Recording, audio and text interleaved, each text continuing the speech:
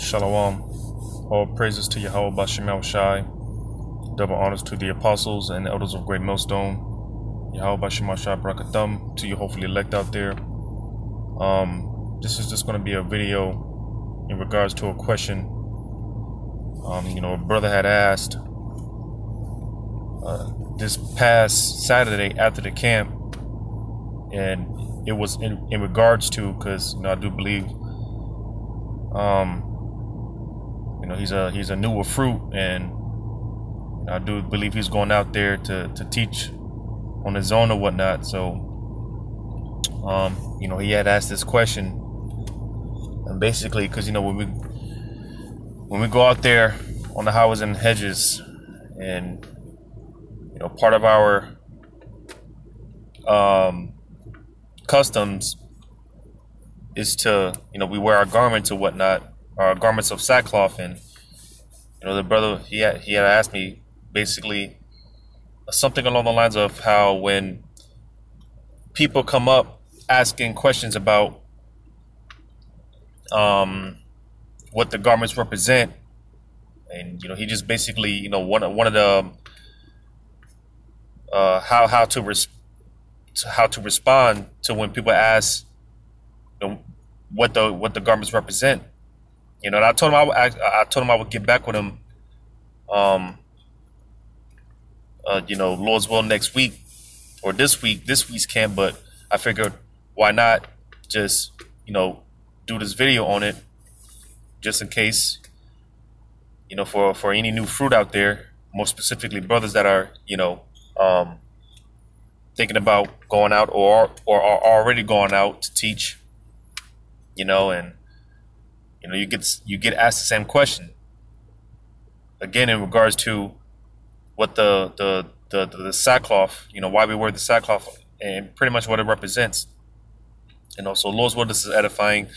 I'm going to start in the book of Revelation, chapter 11, verse 3 says, "And I will give power unto my two witnesses." All right, now the two witnesses going into the 12 tribes, and more specifically the northern and the southern kingdoms. All right.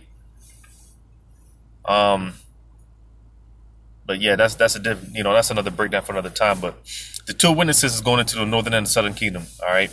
It says, "And they shall prophesy 1,203 days, clothed in sackcloth." All right. And again, that 1,203 days, that's another topic in itself. But to the point, it said that the the two witnesses will be prophesying in sackcloth. All right. You see, and again, pretty much the garments that we wear, the garments of sackcloth, because you got a lot of these Israelites, they a lot of these groups, they wear the fancy garments, right? They treat it like it's a fashion show, so to say. But you see the garments of sackcloth, they pretty much represent a state of mourning. All right. It pretty much goes into mourning because, we're in a state of mourning. This is not our rest, as the scriptures say. Let me get that in Micah chapter 2. Micah chapter 2, verse 10. Micah chapter 2, verse 10. It says, "Arise, arise ye and depart, for this is not your rest. Because it is polluted, it shall destroy you, even with the sword destruction." So, again, man, as long as we're in this captivity, this hellhole of a captivity known as Babylon the Great, all right, we're never going to be at rest. We're never going to be at ease, all right. Like the saying goes, man, it's always one thing or another. I remember doing a video with the lesson with the brothers this past Sunday, going into how one of the things the brothers mentioned was how, you see, in this captivity,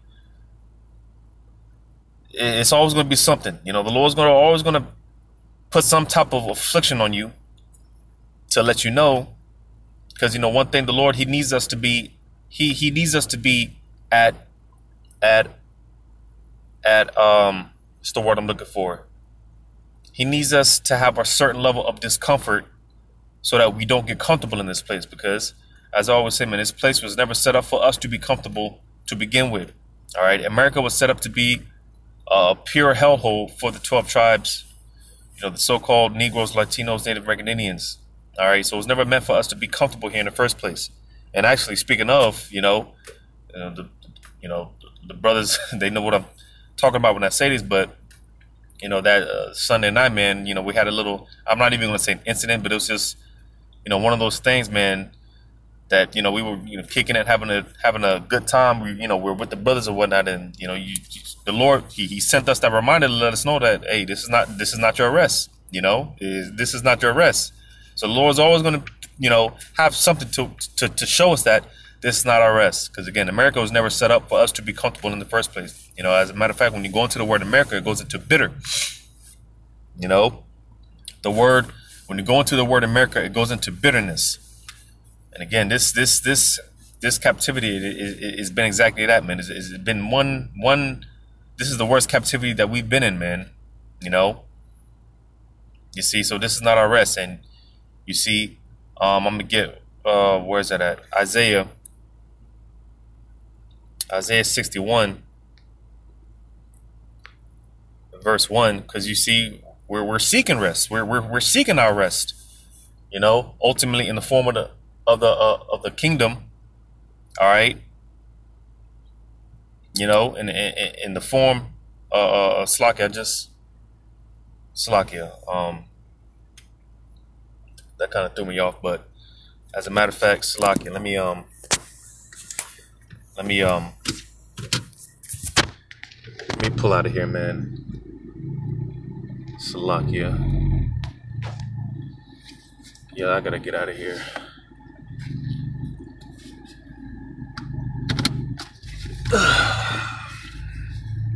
Slakia about that. A little something. Little issue, but anyways, I'm gonna read this in Isaiah chapter 61, verse 1. It says, "The Spirit of the Lord is upon me, because the Lord hath anointed me to preach good tidings unto the meek."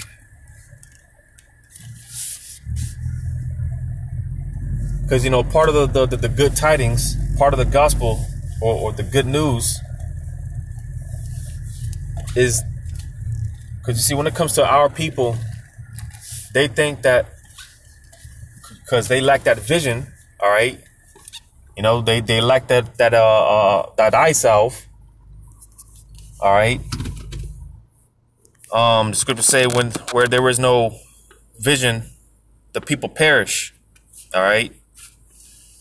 Because when it comes to 2/3 of our people, they think that America, this is the end all be all. They can't see, because they lack that vision. They don't see anything past Babylon the Great. They think we're just going to be here forever.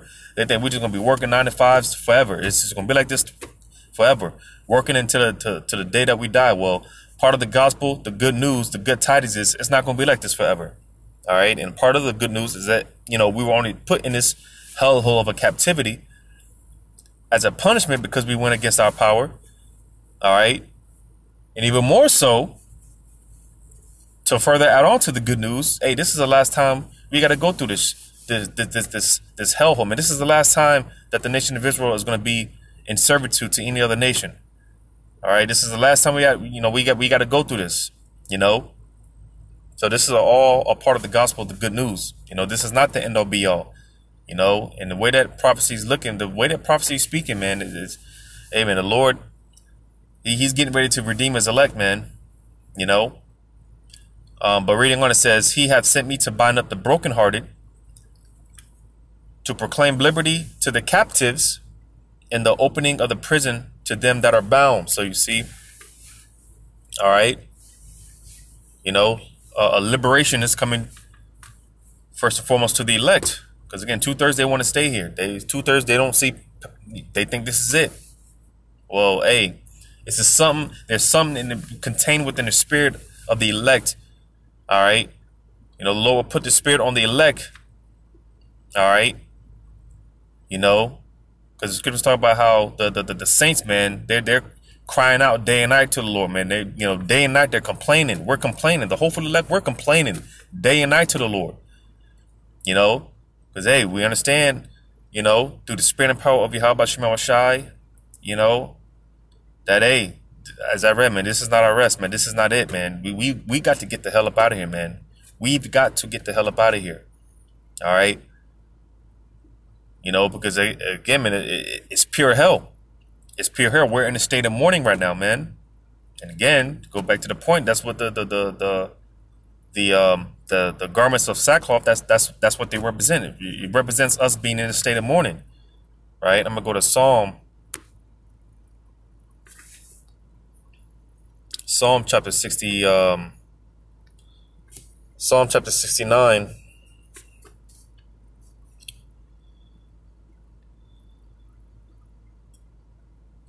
The point is in verse 11, but I'm going to read up.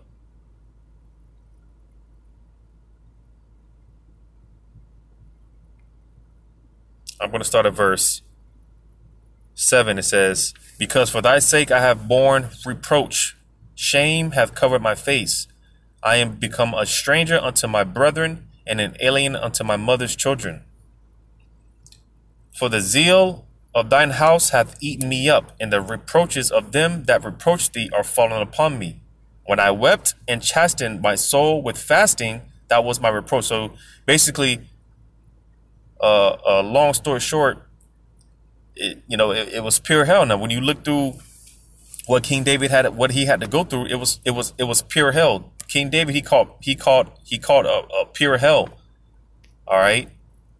He called pure hell. So reading in verse 11, it says, I made sackcloth as my garment, and I became a proverb to them. So you see, and hey, because hey, like I said, this is the lowest that we've ever been as a nation. This is the worst captivity that we've been in. We're proverbs, bywords, where we're a laughing stock.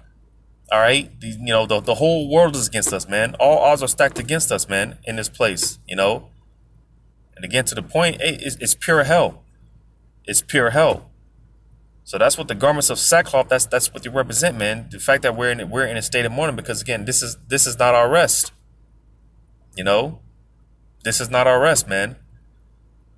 So hey, the Lord, going into again back in Revelation. Matter of fact, before I go back, I'm gonna go back to that. Before that, I'm gonna get this in Deuteronomy.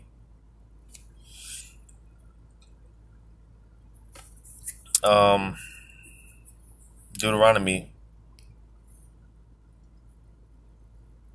And pardon me, because I'm on the job, so I gotta keep checking this stupid thing.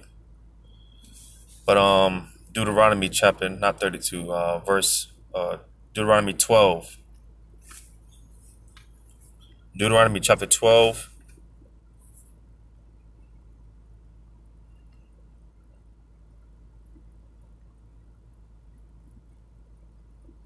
Where's that at, man? Oh yeah, verse 9. Deuteronomy chapter 12, verse 9, it says, for ye are not as yet come to the rest and to the inheritance which the Lord your power giveth you. So you see, all right, no matter what we obtain on the side, because one way or the other, if you're an Israelite, if your lineage goes back to Abraham, Isaac, and Jacob, you're going to feel these curses one way or the other. Just don't think for a second, just because you got these guys like LeBron James, right? These guys like LeBron James, these these so-called these guys that so-called made it within Israel, these celebrities and whatnot, hey, they're still dealing with the curses as well. Make no mistake about it, they're still dealing with the curses, because like I said, one way or the other, if you're an Israelite, if your lineage goes back to Abraham, Isaac, and Jacob, you're gonna feel these curses, man. You see, because again, this is not our rest. And a problem with a lot of our people, man, they try to obtain that rest, they try to attain the kingdom, because this is something that I make this statement often about how Jake, even two-thirds in their spirit, they know something's wrong, they know things are off, they know this ain't it. But like I said before, because they don't have that vision, they lack that eye salve, that they lack that vision. So they try to pursue the kingdom on this side, man, and it's just not going to work. It's just not going to work. You know, everything that we long for, even 2/3, everything that we, when it comes to the elect and to the 2/3, everything that we long for, we're going to get it on the other side, man. You know, we're going to get it on the other side. You see? But as of right now, man, again, the scriptures talk about how we have to bear the indignation of the Lord because, again, we went off. We sinned against our power, and he put us in his captivity as a punishment. You see? So, again, this is why, again, man, we're in that state of mourning. This is why we're mourning. It's pure hell, man. 12 tribes, man. The tribes, man, we can't catch a break for nothing, man. We can't catch a break for nothing. But it was set up that way. All right? Because, hey, the only solution to all of our problems is Yahushua, man. He has to come and he has to deliver us. He has to destroy this place. He has to get us out of here, man. That's the only solution. You see, but until then, it's going to be pure hell, man. It's going to be pure hell.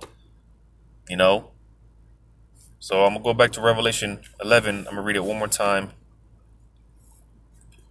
Yeah, I gotta get back to work.